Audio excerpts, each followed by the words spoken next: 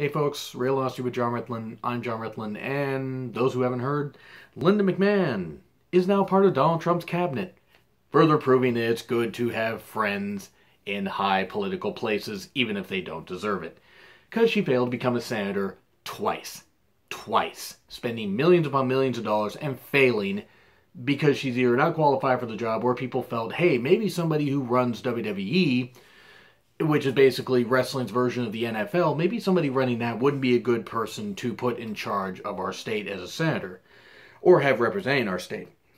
Regardless, Linda McMahon, according to the Wall Street Journal and various other people have, other news outlets have talked about this, Donald Trump picks Linda McMahon as head of Small Business Administration. Given how her husband swallowed up a bunch of regional territories in the 80s, and even in the 90s and into the 2000s, even though WCW is more of a more worldwide promotion, and ECW is more of a national promotion, still, it's really funny that Linda McMahon, who doesn't seem like she really can do any interviews without looking confused, is going to be heading Small Business Administration. I guess it is a good thing that Trump keeps selecting people that have no idea what they're doing to his cabinet. And especially Mike Pence, who doesn't even know how to be a human being or how to recognize that gay people are actually people and don't deserve to be, subjected to possible conversion therapy because being gay is a sin. Mike Pence, you're a piece of dog shit. And I hope that he gets everything hurled at him as far as insults so he can feel what it's like to, to have different views and stuff like that, like he's, made gay people feel, because he's brought a whole bunch of bigotry and hatred out, even more so. And that's the one thing that Trump's election has brought out. And that's one thing his whole election brought out, is a lot of hate and bigotry. I am not going to say that Linda is going to bring that out. Linda will bring out a lot more jokes, a lot more memes and stuff like that. It is just weird that two of the members of the whole Trump administration, Trump and Linda, have taken stunners from Stone Cold Steve Austin. I mean, I'm half expecting him to just go in and stun Trump during his inauguration, which I would find kind of funny, but then it would prove that WWE was dipping into politics. And actually, now that I think about it, and I don't remember who exactly said this, so forgive me if I don't remember your exact Twitter handle. Now we know why WWE talents were not allowed to talk about the election much, if at all. Because Linda was obviously a shoo-in, so I'm sure it's going to come out that Vince, help fund some of Trump's campaign. Maybe, I don't know. Linda apparently made donations to, I believe, Rebuild America or something like that. It's just weird that it's just weird seeing this where I'm like, really? I mean, can this administration become more of a joke already? And by the way, I want to say this right now, I was not a fan of Obama. I'm just saying that right now. I didn't hate the guy, but I'm not a fan of Obama. I have no political party affiliation. I wasn't even a fan of Hillary. I just know Trump, whether he tries to do something good or not, is going to fail miserably because his country's going down the shitter. And it's further proof with Linda being elected because it's just a sham. This whole election, this whole cabinet is just a sham. You might as well have JBL, Orlando Jordan, and the Basham brothers out there as part of that cabinet, because that cabinet was just about as credible as this. Get the York Foundation as part of this. I think all the members are still alive. I think Thomas Rich, Richard Morton, Terry Taylor, and I know Terry Reynolds is alive. Get them all out there and have the York Foundation come out. Just make it a whole big ass production. Make it all kinds of ridiculous. I mean, there's just nothing I can say other than, my God, this is ridiculous. This is absolutely ridiculous.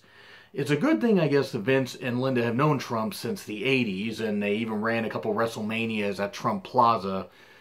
One could argue two of, maybe not the worst, but two of the weirdest manias because of how they, booked them. And then Trump even was part of the Battle of the Billionaires thing. It was on that. And then in 2007 at WrestleMania 23, and even owned Raw for a couple weeks. And then Vince brought that back when they realized that storyline was shitting because nobody liked Trump on TV.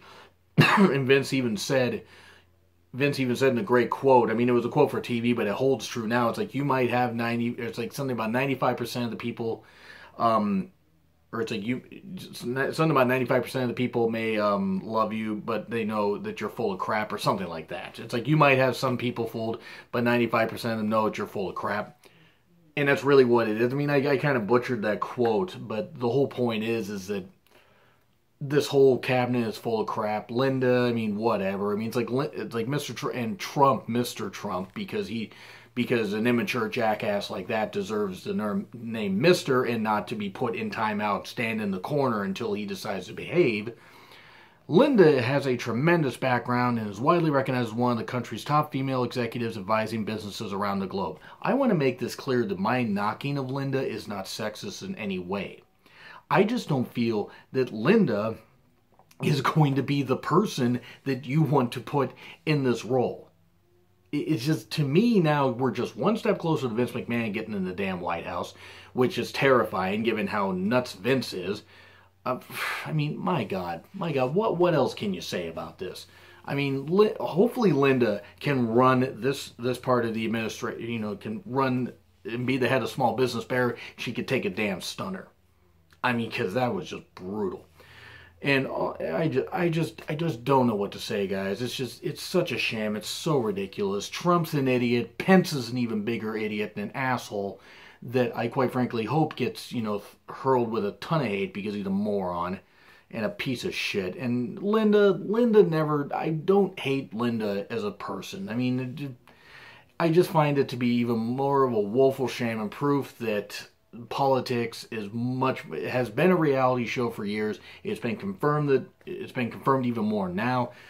And especially in the past, like, I'd say 20 years, it's been obvious how much politics are just a damn shit. It doesn't matter the political affiliation, doesn't matter your views, whether you're left, right, or center. It is just bad. It is bad all around. And that's all I'm going to say about it. So here's what I got to say.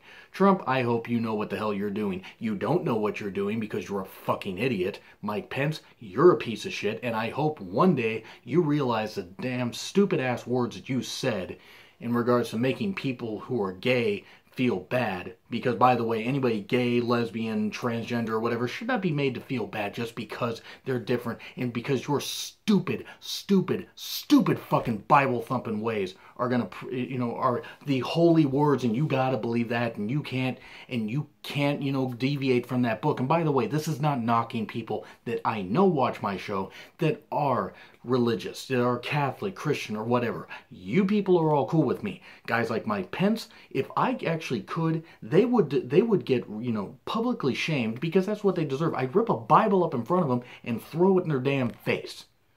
Because he's a piece of shit, and anybody that believes that gay, lesbian, transgender people, that they're not actual human beings, you're what's wrong with this goddamn country. Now, Linda kind of gets pushed off to the side here. It's a joke, but that's exactly how I feel about it.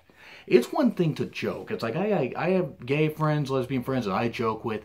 That's one thing. We can all joke and we're human beings. To have outright hate because somebody believes something different like that is ridiculous. Now, that's not to say I want Trump, Pence, or anybody in his cabinet to get hurt. That is not what I'm saying. But I hope that they're prepared for all the shit that they're going to get from people, deservedly, because they're rotten people, especially Pence. So, Linda, hope you can run this better than Vince helped run, and not run businesses out of business like, your husband ran territories, into the ground. And Trump, I hope that maybe you realize that your hair looks ridiculous. Stop bathing in Cheetos. And Pence, stick your head in the sand. Because you're going to have to. Because people are going to hurl words at you because it's what you deserve. So that's what I got to say about it. A little 9-minute rant, totally random. Do you agree? Do you disagree? If you don't agree, guess what? You can leave comments, and if you actually want to be civil, I'll gladly be civil with you.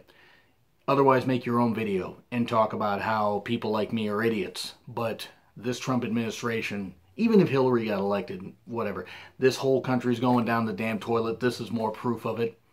But I already knew that when Pence got, named his VP. Anyway, folks, Real Honesty with John Ritlin. I'm John Ritlin. My Twitter link's in the description if you want to talk to me. And if you don't like what I got to say, fuck you.